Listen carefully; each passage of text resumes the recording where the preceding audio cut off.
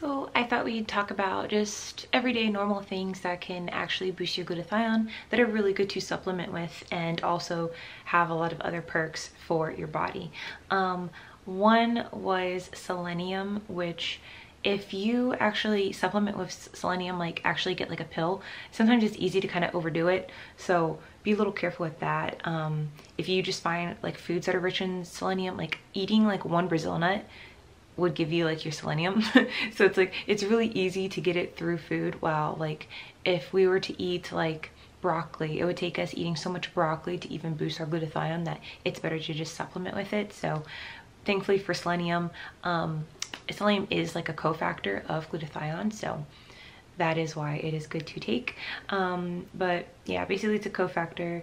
Some of the best sources are beef, chicken, fish, organ meats. I don't know if you guys eat like liver, stuff like that, cottage cheese, brown rice, and Brazil nuts. Again, the one with the highest amount of selenium on this list are Brazil nuts. They're also kind of recommended for people who have issues with any type of breakouts on their skin or acne. This is one of those things where instead of taking a pill that has selenium in it, because you can have some bad side effects. I've tried it once, I will not try it again. But instead of doing that, you can just do one of these and actually, you know, it'll actually work out for you. It says here that the recommended allowance for selenium is 55 mcg. So if you guys do want to try and, you know, use a pill or something, then that's how much you can take. One study investigated the effects of selenium supplements in 45 adults with kidney disease. All of them received 200 mcg of selenium daily for 3 months.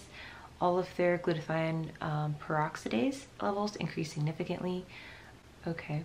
Another study showed that taking selenium supplements increased glutathione peroxidase levels in patients with hemodialysis. Okay, the studies above involve supplements rather than selenium-rich foods. The problem is also they're using people who have like diseases to do this. If you are a normal, healthy adult, then obviously taking 200 mcg of selenium is like something you would not have to do. If you want to try the supplements, you can. What I found for me is that it actually increased my acne. So I'm not sure if I was taking too much or what the deal was, but that is one of the side effects. So it's something that you would have to yourself experiment with, which is fun. But just know that selenium-rich foods will help boost your glutathione, and for that, I am thankful because it's pretty easy to get. Another thing that I found that increases your glutathione is protein. Anyone that's taking large amounts of protein also has large boosts of glutathione. I have no idea why this is. I'm kind of in the baby steps of doing a deep dive on how that works. Here, what we're doing is instead of like worrying about lots of protein-rich foods, not that that's bad, but we're looking into kind of cutting corners and just taking whey protein, which is basically in every protein shake that you can find. Uses whey protein almost. I will have listed the whey proteins that I have used in the description box. There is one that's more on like the expensive side. I'm only trying it because sometimes with whey protein, it can kind of mess up some people's stomachs, cause a little bit of bloating. So, but there are other ones that taste really good, that are easy to even mix into foods if you want to get your protein, and not drink it with like water, because I know for some people that's just like too gross. But basically what happens is whey protein is like full of cysteine, which is what helps glutathione synthesis. So really through the whey protein, you're getting all of the cysteine. You can obviously just take cysteine if you would prefer that, but the great thing about the whey protein is not only is it kind of acting like glutathione, especially when you megadose glutathione, it will help you with maintaining your weight and even reducing like certain cravings you might get for certain foods. Whey protein for sure can help cut like cravings for like carbs and stuff like that, keep you fuller longer. So there's a lot of benefits to doing the whey protein avenue instead of just taking the cysteine, but honestly you could do both if you wanted to.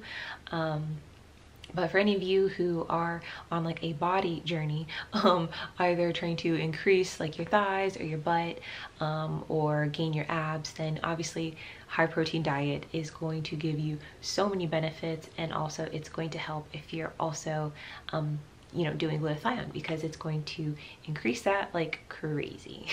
So that's why instead of just like taking cysteine, for me, I enjoy the whey protein. There is one website, I bought this a couple months ago. It's like it's a clean, simple protein. I got like they have like a pack of, I think, 12 of these, where you put this, you can mix this with lemonade, you can mix this with oat milk, water, whatever, but this whole packet has all of the whey that you need. And I just wanted to try it and see how it works for me. So far, I really love it, like the taste, but it is kind of pricey. Like if you want an actual full tub, I think it's like $65. Again, there's other proteins I've used from Amazon that taste amazing and also give you a lot of protein. So I'll have those down below, but this was just something new I was trying, and I actually got sucked in, guys. They have a copycat recipe for, you guys know, like the iced lemonades at Chick-fil-A that kind of tastes like, it's like lemonade and like a little bit of vanilla soft serve, but basically there's like a copycat recipe of that, and actually I'm gonna put it on my Patreon because it's delicious and it tastes like dessert. But yeah, just wanted to talk about those things that boost your glutathione. Obviously, you guys already know about the whole vitamin C, how that goes into boosting your glutathione. I'll make another video if you would like me to break it down, how vitamin C helps you boost it. And not only like it helps you actually boost it, but it actually helps you maintain your stores. So vitamin C is actually a powerhouse in that it's doing two things, but we will talk about that in another video.